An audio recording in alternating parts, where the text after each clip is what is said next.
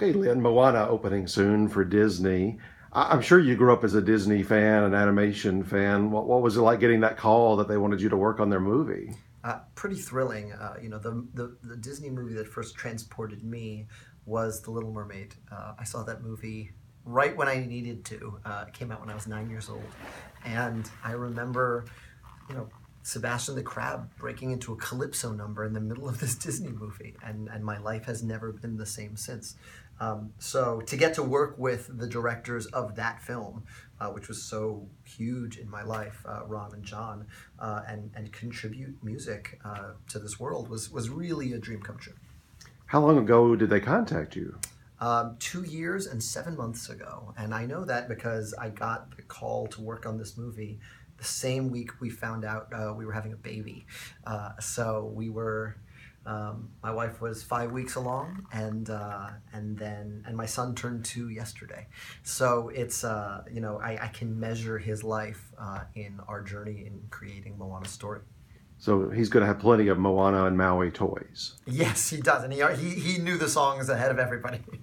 What goes into just crafting a song for an animated movie where you've got to serve the story, you've got to serve all of these producers, the directors, everybody else? Yeah, I think the thing that makes it, one, it's the same skill set as writing music for the theater. You're telling a story, you're getting from point A to point B, and you're hopefully being as entertaining as possible along the way. I think the added really fun challenge of this was I was hyper aware, and I think we were all hyper aware, that we're representing a part of the world that isn't represented on screen very much, the culture and the musical heritage of the Pacific Islands. And so we wanted to honor that and be true to it. And we had great fortune in that my co-writer, Opataya Fowai, is an amazing musical ambassador for that part of the world. So you want to get those details right. You want to get the rhythms right, the orchestration, the things that, if you get those details right, that part of the world sees themselves well reflected. And then there's the greater story challenges, which is the fun part. It's not just collaborating. If I'm writing a musical, I'm collaborating with my director and my music director and my choreographer. That's sort of the brain trust. Multiply that by 100 when you're working on an animated film, and there's animators and storyboard artists and designers. So what was really fun, my favorite part of the whole process, were these off-site meetings where everyone's sitting around the room, and everyone in the room is working on either your film or another film in the Disney pipeline. So you're getting notes, not from studio execs where you have no idea what their qualifications are to be in the room. That's the director of Frozen, that's the director of Inside Out, that's the director of Big Hero 6, and they're kicking the tires on your work and giving you notes and giving you their feedback. And so I sort of, my tiny role in this was sort of being the ambassador for the music team of what I felt music could cover. Those three scenes you're talking about, that I can do that in a verse and a chorus. And so that was the fun of the process, is sort of, the musical moments in this film feeling fluid and organic, and also, getting us from point A to point B, not feeling like slotted in, like, oh, here's a montage and here's a song to slap on the montage, but really being integral to the storytelling of the film. And John Lasseter, is he heavily involved in every production? Yeah, John Lasseter sits at the, it's the seats are in a circle, so no one's at the head of it. But I don't know if there is a better person in terms of hashing out story than John Lasseter in the world. He really is.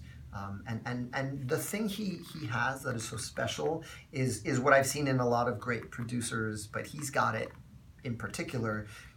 He's not trying to give you notes to make his version of the movie. I remember after one of the really early screenings, he said, "Ron and John, I remember how excited you were when you came back from your first trip to the Pacific Islands, and how touched you were by the culture and the people you'd met there. And this film has to honor them. And, the movie is here, and I want to get it to that place. I want to get it to that feeling you had when you came back from that trip." And we start there, and we start chasing artistic impulses. And we hash and sweat every detail that goes into the making of the movie, from the strands of hair on Maui's head to the closing number of the film. But he always sort of lets the artistry lead, and that's really vital. What goes into... I understand what actors do. I understand what producers do, writers. How do you write a song? I mean, that seems to me like the most difficult thing in the world, to be inspired and come up with a song. Well, that's the hall pass that gets me into the room. That's, for me, that's the best part of the process. Leonard Cohen passed away yesterday, and he actually has my favorite quote on songwriting. He says, being a songwriter is like being a nun. You're married to a mystery. For me, the simplest way to describe the process is you do tons of research to get the details right, but it's really nothing but putting yourself in the shoes of your character, feeling what they're going through in the moment you're writing, and talking to yourself until it feels true. Just trying the moment on and meeting the moment. And that's what you do over and over again until it starts to tell you what it sounds like. You start with a pulse, you start with the rhythm of the thing. You break down the components of what this person is feeling in the best way to amplify that in song. A couple of the ones that you wrote, "How Far I'll Go," is sort of the theme of the heroine of almost every movie that's a musical has a journey song, right? Some what do they want, and you've got "How Far I'll Go." Tell us about that one. Yeah, the only challenge about that is Disney's got such an incredible record of writing really good "I Want" songs that it's hard not to be intimidated by it. We were in the immediate wake of the success of Frozen, which is an incredible score with incredible songs. So, there's a part of my brain that's at the piano going, don't think about Let It Go, don't think about Let It Go, don't think about Let It Go. At the same time, the answer to your problems is digging deep and really becoming the character and finding that specificity. For me, my way into Moana was the thing that I related to with her the most was, this is someone who has a great life and has a family that she loves and an island that she loves, and yet there's still this voice inside that says, I'm not supposed to be over here, I'm supposed to be out there. And I'm a kid who grew up making stuff. I didn't know what I wanted to make. I wanted to draw animated cartoons, I wanted to be a filmmaker, I wanted to write songs, but I knew I was going to have a creative life, and I knew that's how I wanted to spend my days. And that's not very practical, or at least the world will tell you that's not very practical. And so, I'm a Puerto Rican kid growing up at the top of Manhattan, and I remember being Moana's age and thinking, what is the distance between me and that thing that I want, that life spent creating things, and that was my way in, and so that's how I got to How Far I'll Go. And you're welcome. That's, to me, in the vein of A Friend Like Me or Hakuna Matata, just a fun song, but it explains an entire character. Yeah, I mean, the joy of getting someone like Dwayne "The Rock" Johnson to play a role is you can go so much larger than life. He's literally playing a demigod who, if you go to different islands within the Pacific Islands, you'll hear different stories. In some traditions, he's this sort of trickster god. He's sort of a Bugs Bunny. In some, he is this powerful, vengeful demigod. And so we sort of took we took a little bit from lots of different traditions to create our version of Maui. And so The Rock's probably the only person you can give the lyric "You're welcome" to and still be charmed by it. And so that was enormous fun to write, knowing that I had someone who could pull it off, and also getting to sneak in all these fun little creation myths. I didn't know he could sing, first of all, but I certainly, I mean, he has a lot of words in a short period of time to get out when you get to the sort of the rap section. It's peanuts compared to Robert Preston in The Music Man, or Daveed Diggs in Hamilton for that matter. But it's really fun to write sort of that kind of light patter. You get to squeeze in all of these stories, and he was effortless with it. I mean, he went home and did his homework. He trained for this song the way he trains for his action roles, and so I was grateful for that because he came in ready to play. So he impressed even you. Oh yeah. You mentioned Let It Go, Robert Lopez, last person to join the EGOT group. You're right on the cusp. You've got the Emmy, you've got the Grammys, you've got the Tonys, and he's right now the youngest, but you would be the youngest if you were to win, say, this coming February. He was like 39 and you're 36? I'm 36, yeah. Bobby Lopez and I went to high school together. Oh, wow. We went to the same elementary school together. His little brother was in my first musical in high school. And so he's been a mentor and role model to me my whole life. I remember re-meeting him as an adult when I just graduated college, and he was in previews with Avenue Q. I ended up working with the same producers on In the Heights that he did for Avenue Q. Then he had an extraordinary success with the Book of Mormon, and then as Hamilton was happening, the Frozen phenomenon was starting to happen. And you couldn't meet a sweeter person in your life. He and Kristen have both been such sort of mentors, like, come here, it's gonna be okay, at so many various times in my life and career. So to even get to be in the same sentence as that dude is an honor for me, because he's a role model. I mean, that same sentence has Richard Rodgers and Marvin Hamlish talking about composers. I mean, I'm sure you've seen who the group is of 12. I mean, Yeah. it's an amazing group of people. But totally different from each other. Right. Even like Rita Moreno, who you honored at the Kennedy Center a couple of years ago. Is a superhero of everyone in the Latino community. And then there are great works of art that won nothing. And Vincent Van Gogh died penniless. And awards are not a marker of excellence. I mean, But they're really cool. They're cool, and Tony's spin, so they have an extra component for your kids. But you can't think that way when you're making the thing. The only thing you can control is making the best work of art you can, and then the world connects with it as it does or doesn't. And so that's what I focus on. Tony Awards last summer. That was a tough day for everybody. Yeah, and you give really the speech of the night, the speech of the year. When did it come to you? Was it just when you got up those steps? I mean, how did you come up with that? No, I had a little, it was, I didn't hear about the shooting until a little later than everyone else. I woke up at 7 a.m. and we had a ton of stuff to do in the Tonys. We performed at various points in the evening. There was a lot of just work to do. We had to rehearse our musical number. We had these other little random cameos throughout. So I didn't hear the news until 1 o'clock. And then I sort of built in a little time in the afternoon, a couple of hours, just to think about, all right, if I'm lucky enough to win and get up on stage, what am I going to say? And then, the worst shooting tragedy in our nation's history happened. And so that was very heavy on my heart and heavy on my mind. And in a weird way, it's the same thing I do when I write songs. This moment has presented itself, but it's not fictional, it's real. How are you going to meet this moment? What are you going to meet it with?